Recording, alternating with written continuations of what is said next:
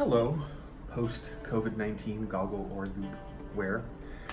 Dr. Alex here. So today we have a little tutorial for how to make custom loupes or goggles shields to prevent against aerosols or splatter. So I was having a really big issue with all of our new PPE requirements, specifically with the face shield.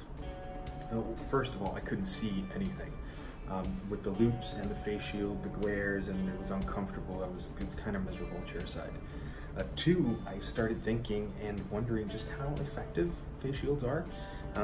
If the source of the aerosol is coming from beneath us, right, the patient, the handpiece, the face shield doesn't create a seal, and they usually taper outward. So how many aerosols are coming up underneath and really not? The face shield's not really doing a whole lot, but kind of getting in the way. So I set out for a way that we could make a custom shield for our loupes to fill in that space between the loupes and our cheek. So I have my oroscopic XV1s here, and you guys will see.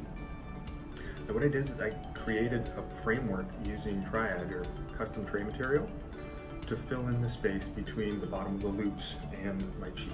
So let me just run you through how to make this happen, because you'll be able to knock it out in an hour or so.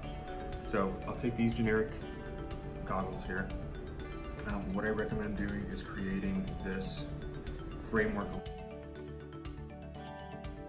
You just take a little bit of triad material, roll it up, and adapt it to the bottom of the frame, cure it in place, right? This is going to give you a scaffold to build off of.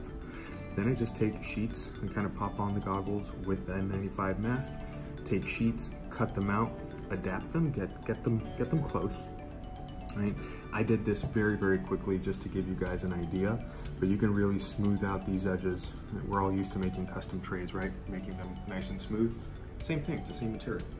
So just adapt it, pop them on. Remember, do this with your N95. Pop it in place, kind of lay the flap down where you need it to go, close your eyes, and cure it. You'll have to give it a couple of cycles for it to cure all the way, because we're not sticking it in a triad machine, but it still works, and it cures and it sets super rigid, super light. If you can work the material into some of the undercuts that are naturally built into your loupes, it'll give you some more mechanical retention. But I'll tell you, for me, it's been an absolute game changer.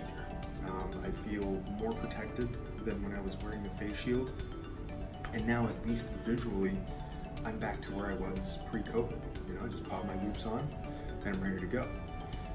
And my personal protocol for disinfecting the loupes in between every aerosolizing procedure is the use of hypochlorous acid. I highly recommend that you guys look into what hypochlorous acid can do. It's a great decontaminant. It's safe to use, non-toxic, and you'll be sure that you're using clean loupes every time you see a patient. So check it out. Give it a couple hours on a Sunday afternoon, and it's going to change your Monday morning. All right, see you around.